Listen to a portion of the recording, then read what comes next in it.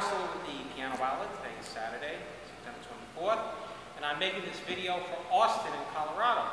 Austin asked me to make this because he's interested in this Yamaha UX30 in walnut satin. And this is the very, very top of the line Yamaha Studio upright. This is basically a U3, but it's on steroids. Not only is it a U30X with the radial back design, it's also in a walnut satin, as you can see. And anytime that you have a wood piano, it's going to sell for about 30% more than a standard solid color like this black one next to me. Some differences right away, aesthetically. I'm going to show you, like around the lid here, it's beveled, and on the U30 standard, it's a square edge. The keyboard cover on the U30 just falls flat this way, leans on the front. On the U30X, you have keyboard cover that is recessed into the piano. You also have a music stand here where you could put books. There are holes in the back that allow the sound out of the front, because on an upright, when you put it against the wall, most of the sound goes out the back and it's kind of muffled, and that would lead you to open up the top to let the sound out. Also, on this, you'll see there's some details here in the front, this little molding here, whereas on the standard black model, it's just flat. This is rounded here, you got a little bevel here, so there's some nice details on this piano that make it look a little nicer, a little bit more fancy than the standard U30. I'm going to open it and show you some stuff on the inside. First off, all these pianos are solid wood. What's interesting about this one is that even though it's a walnut satin, it's solid walnut because you see the grain on the inside as well. So all these pieces of wood are solid pieces. They're not veneers over a cheaper wood. So it just shows you that Yamaha's, the quality of their wood and the quality of manufacture is second to none. There is no other manufacturer that makes pianos like these. None. So this piano is a real find. And there is no better upright that you can get. Anyway, Austin asked me to play something for him, which I'm going to try. It's the Pirates of the Caribbean. And it's not very easy, but I'm going to give it a shot here. And in the meantime, the camera will go around and film some of the details, and we'll see how it sounds.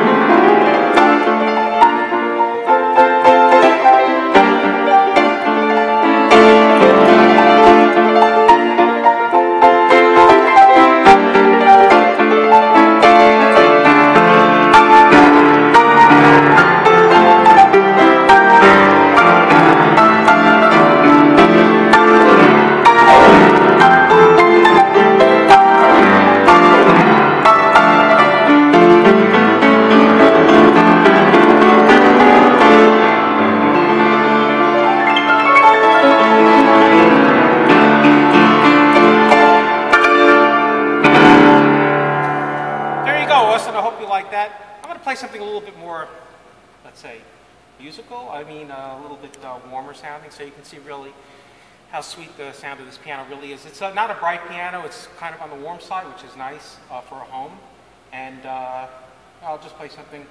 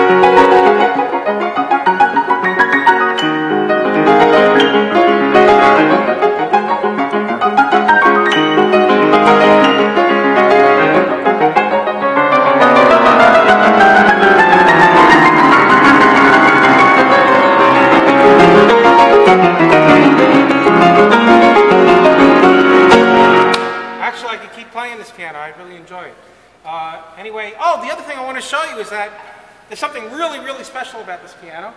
Camera, go over there. Come this way. And that is, let me fold this down.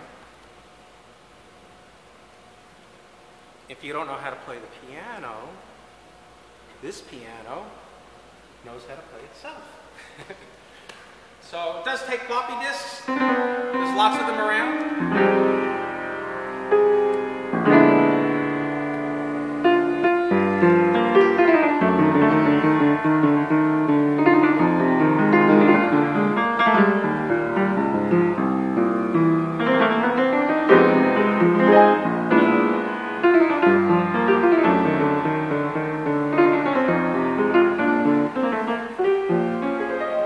Play it at a really low volume. So if you have it in the house, you want to have dinner, you can just turn it on. You could talk around it, not have it distract you, or be on the phone or anything. And the player system is in perfectly excellent condition. I went through it, everything works on it. The control box looks like it's never been used. Also the interior of the piano, all the hammers are like brand new in it. So I think that Austin, that if you want to get in this piano, you'd be very, very happy, because this is really the only one I've ever had. In 25 years, I've never seen another one like it. So if you do get it, congratulations. And if you have any other questions, feel free to call me.